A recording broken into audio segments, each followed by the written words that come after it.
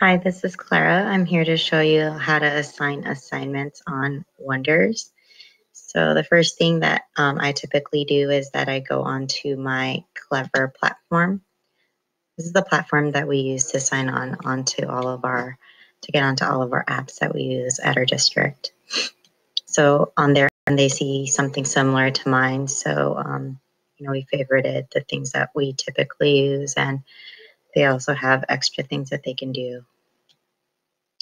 So I'll just go to the McGraw-Hill icon.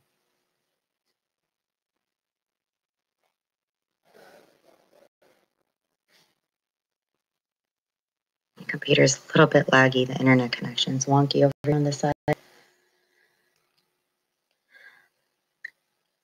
So I hope you all are staying safe and healthy out there. All right, so you go to the Teacher's Edition.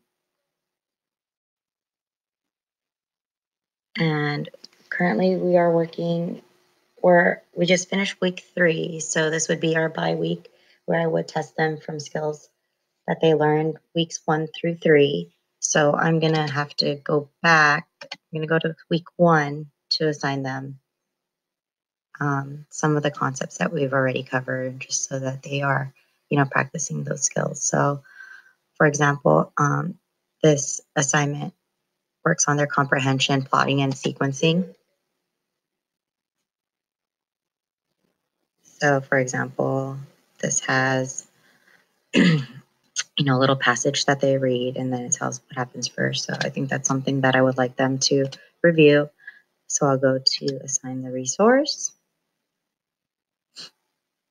And then I'll just, give it a name. So comprehension,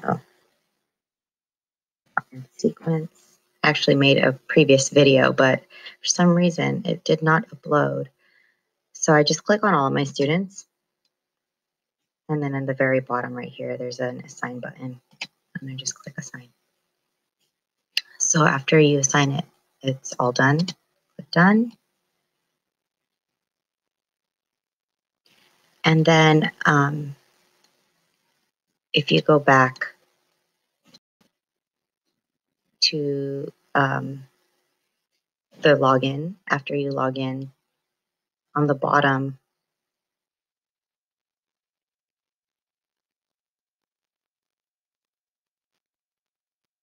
there's a students edition.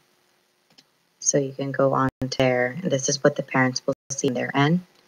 And right here, it says to do, and every assignment that you assign, there would be a little tiny number on this corner.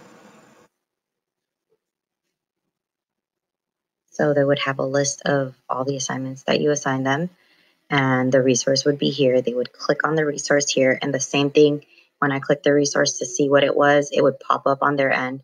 They would answer the questions, and when they complete, they get like a little score, and then they click submit. It's down here. And also, if they go back to their home screen for Wonders, there's also games. And the games actually correlates with the unit and the week that you're on. So I'm probably going to change my calendar up so that they'll be back on the games and activities that are appropriate to what we've covered, because we haven't covered anything from week 4 yet. Also, you could do it this way, where you could tell parents, have students choose games, choose 5 games that they want to practice, out of all the resources that they have. So the resources and the games are actually the same thing. And so you could choose to assign it, or you could choose, for them just to play the games. Either way, they're practicing. So that's it on how to assign a resource to the students. And I hope this helps. And please feel free to message me if you have any other questions, or if you need any clarification. And, I hope we all stay safe and healthy out there, and we're all in this together. So take care. All right.